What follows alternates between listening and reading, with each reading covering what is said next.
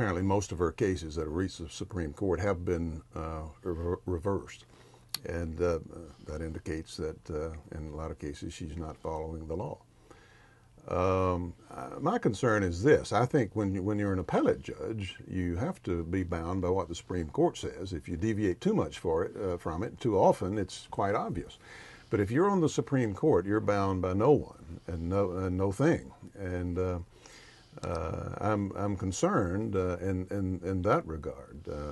If when she gets on the bench she shows those tendencies, then she'll become a super legislator instead of a Supreme Court justice, and that's not the way our system was set up.